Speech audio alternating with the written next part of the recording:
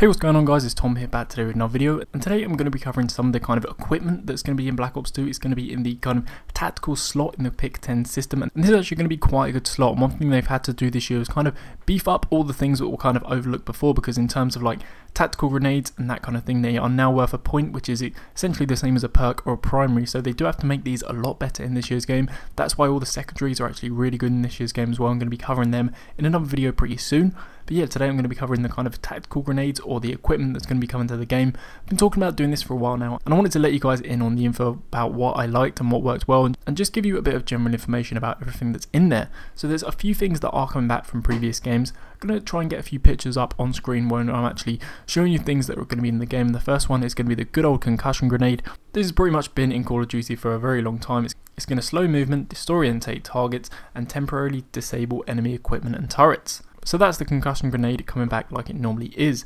Next one is the flashbang, and I think again the throwing time between the concussion and the flashbang is going to be very similar. Now the flashbang again is going to do a very similar thing. It's going to blind targets, impair hearing, and temporarily disable enemy equipment and turrets again like the concussion grenade. So them two are quite similar, and they're returning just as they have been in the previous games. Now one other thing that's returning is the EMP grenade. This made a first time appearance in Modern Warfare 3, so it seems like this is a kind of future weapon that's only been available in the games that are set in the future. Again, it's going to come back very similar to what it's like in Modern Warfare 3, and it's going to disable enemy electronic systems. So those are pretty much the boring ones that we've actually seen before, but now we got onto some really good stuff. The first one is going to be the sensor grenade, and I do think the sensor grenade is going to be a really great piece of tactical equipment. This is pretty much what's going to be kind of replacing like the motion sensor. I'd say that's what it's closest to in the old games, but it's nowhere near as powerful as that. I'm actually going to do a video going a bit more in depth about this piece of equipment in the future, but basically the sensor grenade is going to be used to detect enemies. So this is actually very similar to having like concussion or flash grenades when you're running recon in Modern Warfare 3,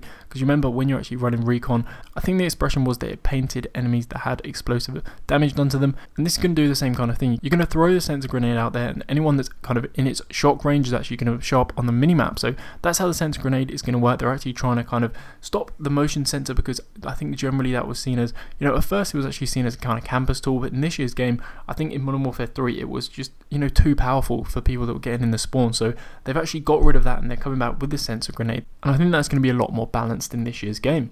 The next piece of equipment we have is a shock charge, and again this is very powerful. It's going to electrocute and stun nearby enemies, and we've actually seen a little bit of footage of this in the trailers. You actually throw it very similarly to a throwing knife. Then if an enemy is nearby, it's going to shock them straight away. If an enemy isn't actually nearby, it's actually going to lodge itself into the ground, and then when an enemy actually comes into the proximity, it's then going to go off and shock them. So in that sense, you know, it's always going to hit an enemy, you know, as long as the game doesn't end, something like that. So I do think it's a good piece of tactical equipment in that sense, and I think a lot of people are going to be spending not only 1 but 2 points on this piece of tactical equipment. Another new one we have right here is the Black Hat PDA. This can be very similar to the Hacker Pro perk that we saw in the original Black Ops. This piece of tactical equipment is going to allow you to hack other pieces of equipment and also enemy care packages, and also disable enemy vehicles. Now finally, the last 2 pieces of tactical equipment we have seen before. The Tactical Insurgent is again coming back. Again, it's not going to be available in free-for-all game modes, so hopefully that will stop the boosting.